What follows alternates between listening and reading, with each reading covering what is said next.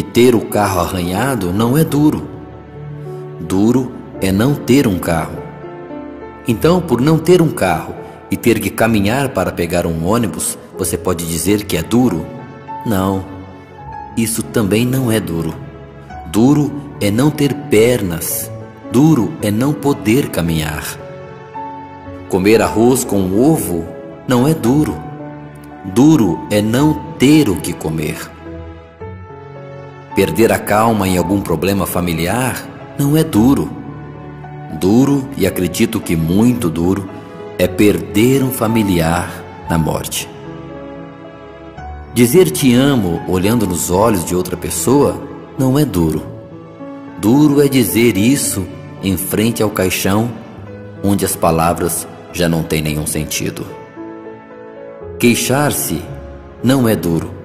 Duro mesmo é não saber ser agradecido. Por isso, esse é um bom momento para dar graças a Deus pela vida, pelo que temos. Não é que nossa felicidade dependa de algo ou de alguém.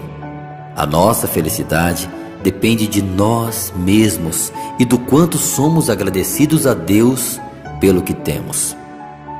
Duro não é mandar esta mensagem para um grande amigo. O duro é quando não se tem um amigo para enviar esta mensagem. Agradeça por tudo que você tem, mesmo que seja bem pouco. Um bom dia para você.